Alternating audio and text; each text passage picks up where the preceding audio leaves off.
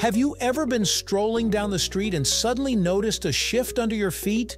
One moment you're walking on smooth, seamless concrete, and the next, you're stepping across a pattern of reddish, earthy bricks, each with its own tiny imperfections. You might not have thought much about it at the time, but there's a reason for that change. It's not just a matter of aesthetics or random design.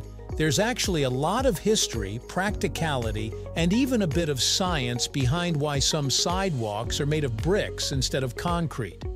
Today, we're diving into that question. Why bricks? Right here, on History of Simple Things.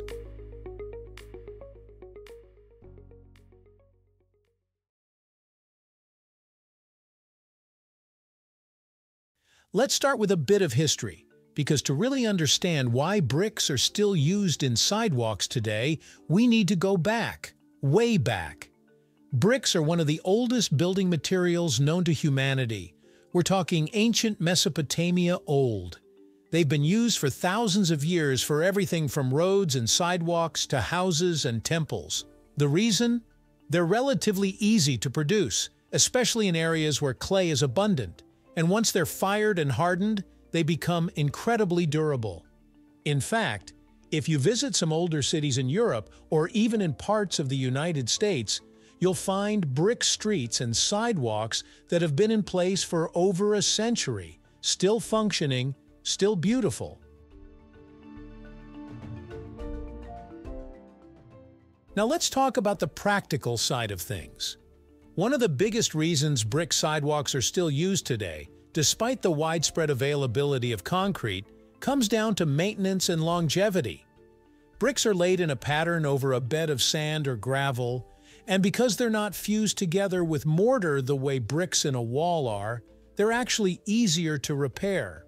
If a brick becomes cracked or damaged, or if underground work needs to be done, say a pipe needs replacing, you can just lift the bricks out, do the work, and then put them right back.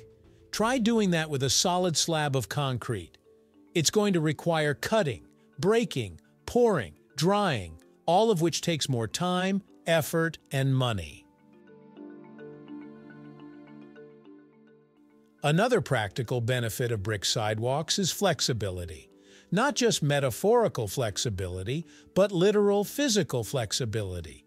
Concrete is rigid.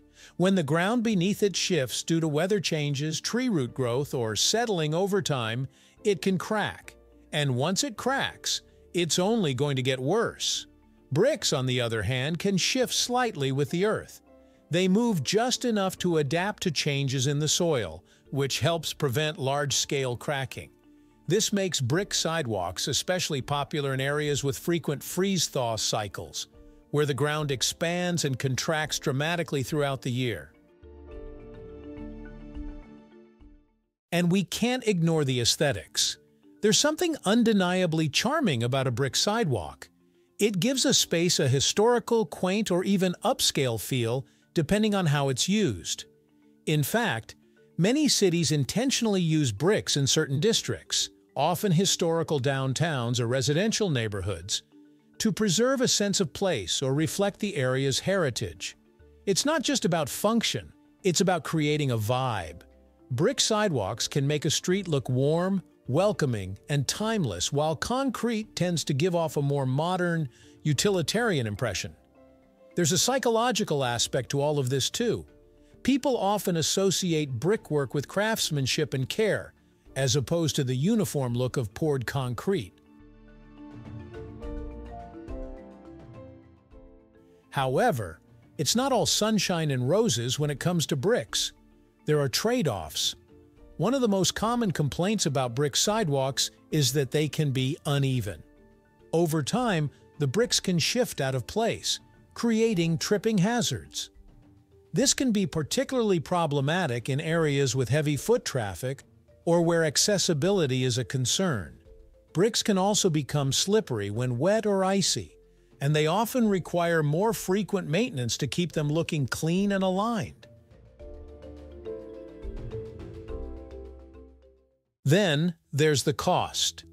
Installing a brick sidewalk is usually more expensive up front than pouring concrete. It's more labor-intensive, requires more materials, and generally takes longer to do.